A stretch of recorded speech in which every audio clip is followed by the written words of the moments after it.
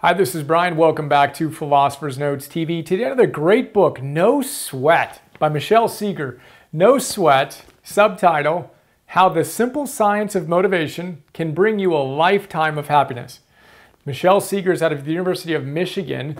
She's one of the world's leading authorities on the science of motivation for health-related behaviors and maintaining those behaviors. The book just came out. It's awesome. I did a little micro class on one of the ideas we're going to talk about earlier this week. I'm going to be interviewing Michelle soon. Excited to share that. And if you've ever struggled with finding the motivation to sustain a healthy exercise program, I think you'll love the book. So Philosopher's Note, bunch of big ideas. 5 of my favorite ones here. Let's jump straight in. First big idea, meaning matters. Meaning matters. Michelle talks about what she calls MAPS. The book is organized around 4 basic ideas: meaning, awareness, permission, and strategies. MAPS, M-A-P-S. We're going to go into some detail on each of those, but it starts with the meaning. It starts with your why. Why do you exercise? Why do you work out? Michelle and her team ran some research where they asked people, why do you work out? And what she discovered was 75% of the people said they work out to lose weight or to generally be healthy now and in the future. Sounds pretty reasonable, right? 25% of the people said they work out to feel good, to feel more energized and focused, better mood, etc. What was fascinating was when they looked at those whys, the 75% of the people who said they exercised to lose weight and to feel generally healthy exercised up to 32% less than the other group who exercised because it felt good. Moral of the story is we need to have a right why. There's a right why and there's a wrong why. This one leads to what she calls a cycle of success. This one leads to a vicious cycle of failure. So as good as it may seem for you to work out to lose weight or generally be healthy, it's not compelling. We're not motivated by logic, we're motivated by how we feel. So check in on that and figure out how you can translate that idea into how you show up and how you work out. Now, of course, the book is all about that. The second big idea is related to it. If meaning matters, if you're picking the wrong why, guess what? You think working out is a chore. If you pick the right why, working out is more like a gift. And she says, not only can you move it from chore to gift, you can move it to fuel.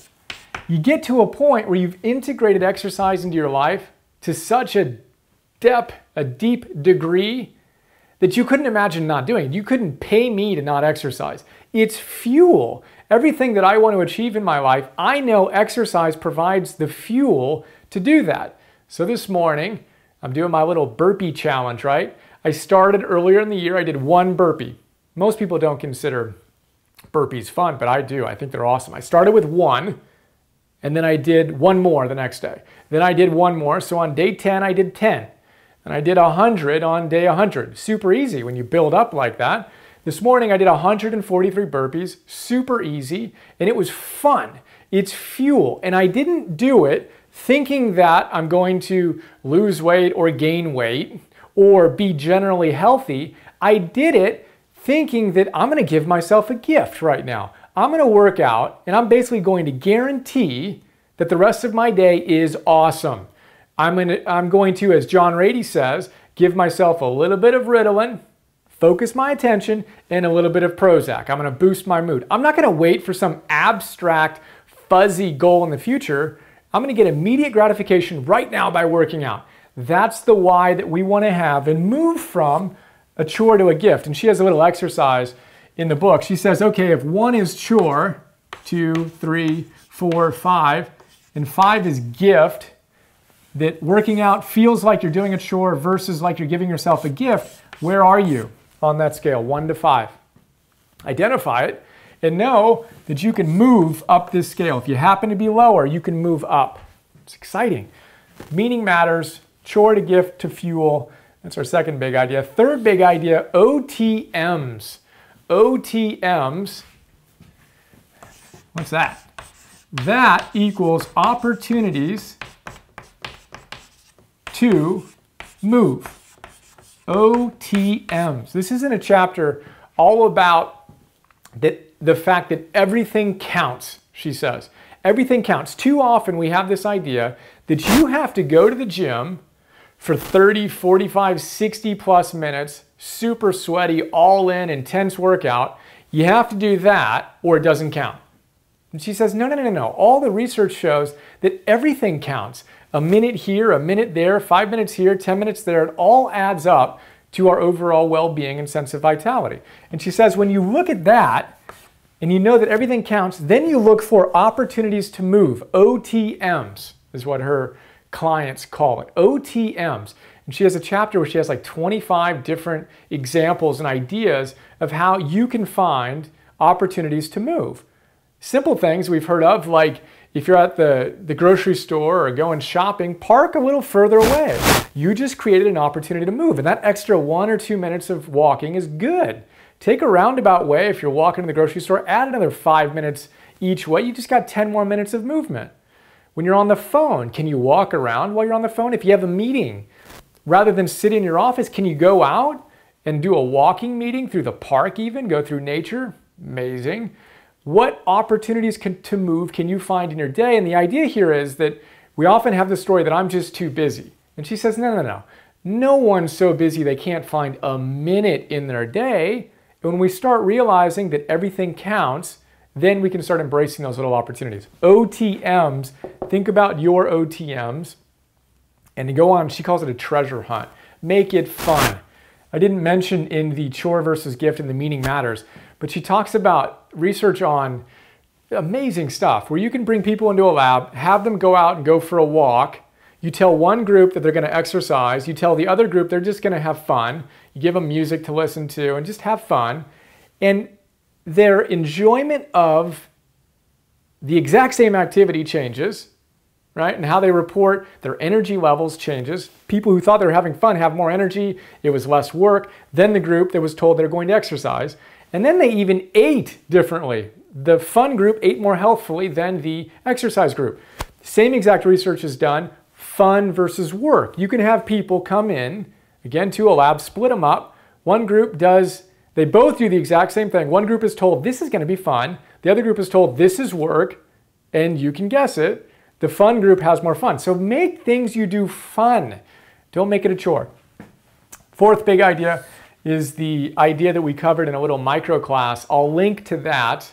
Self-care hierarchy. Basic idea here, as we discussed in that idea, is you have a hierarchy of self-care needs. And what you want to do is identify the number one non-negotiable thing that you do that keeps you plugged in. So for Michelle, that's sleep. For her husband, it's exercise. And then you have other things that kind of stack on top of it, right? But identify the one thing that if you don't do it, your day is almost certainly not going to go as well as it could if you did do that particular self-care habit.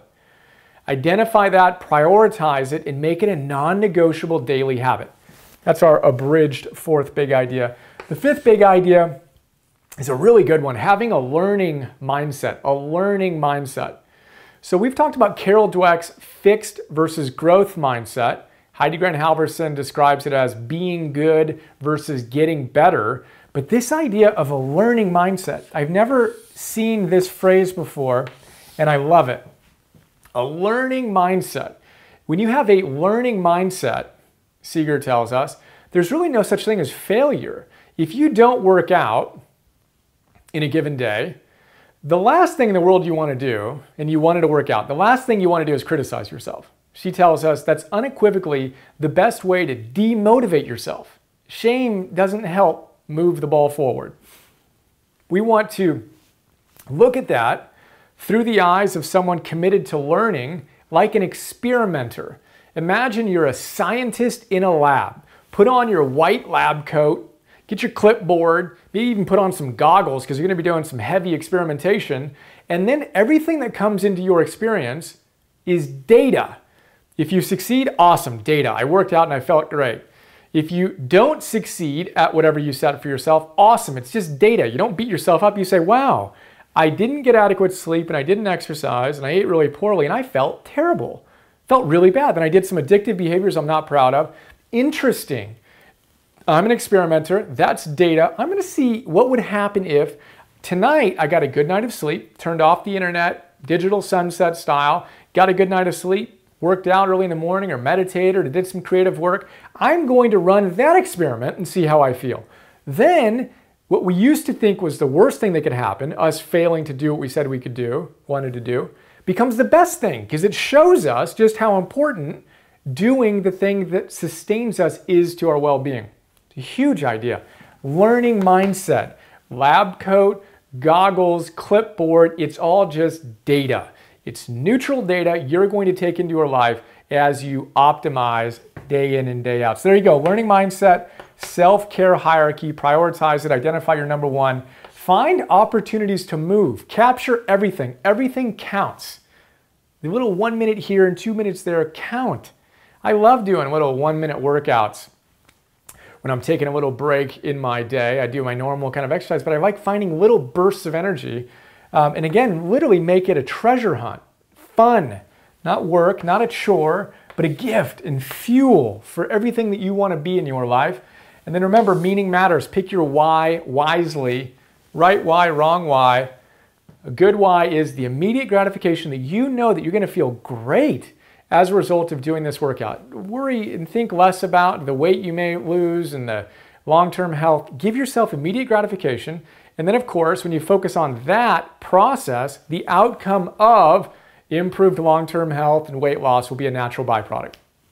But you want to find the motivation by feeding your feelings now. There you go. Hope you enjoyed. As I said in the intro, if you've struggled to integrate exercise into your life, I think you're going to love this book. And I look forward to sharing more. Have another awesome day. See you.